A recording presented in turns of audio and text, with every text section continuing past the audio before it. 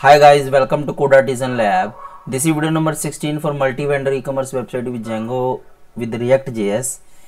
In this video, we will create the backend API for our product categories, because I have noticed in the last video that we didn't created the product category API. Okay, in the last video we created the popular category section, popular product section, popular seller section, right?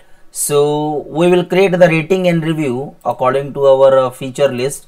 We need to create a rating and review in the footer section in our home page, but we will create that later. But first we will create our backend API for the product categories, right? So let's create the backend API for the product category. So first of all, here we have a URL.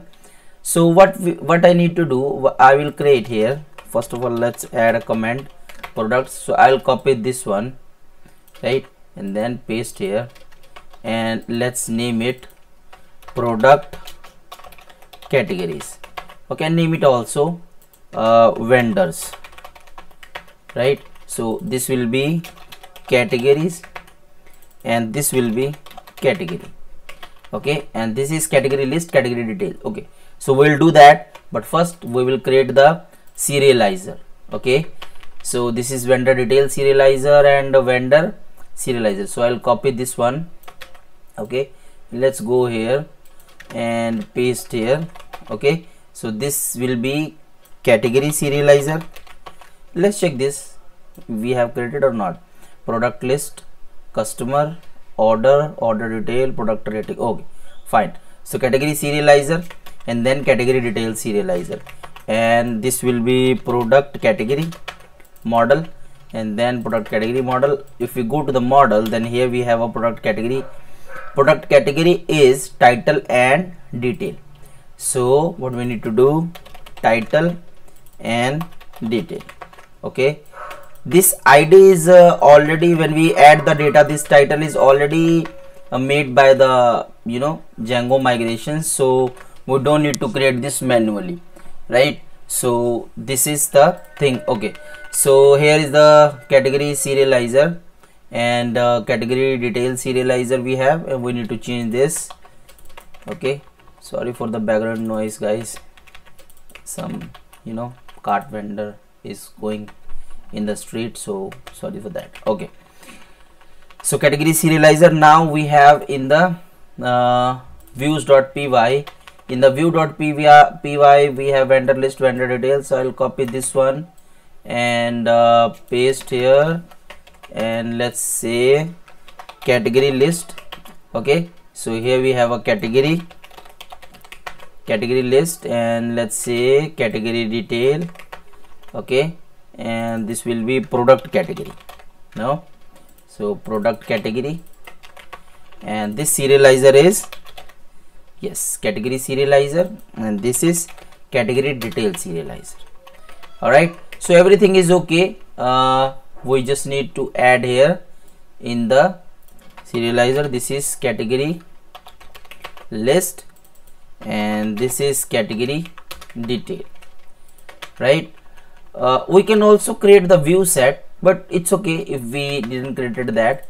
So if we go to the categories, after the API, if we go to the categories, here we have a categories. Let's log in, because we have added the authentication. So we have categories, right? So let's say this is Python, let's say PHP, this is detail. Okay, so post data. So if we go to API root and if we go to categories, all right, so this is showing the categories, because we have added the view set with the default router. Okay, so that it is showing whatever we have added in the view set, it is showing all the things. Okay, we have added only 2 API in the view set, so that it is showing the 2 API address and product rating, but you can add many more as you want. Okay, so we have created the API for the product categories, right? So now we can continue with our work for the home page, right? So next we will create our rating and review section and the footer section, so that we will complete the home page. Okay, so I hope I have done so many times this serializer view and URL, but we need to do this because we need to, you know, we are working on the project, so we need to, maybe in future we also we will repeat this again and again, but we need to do that, right?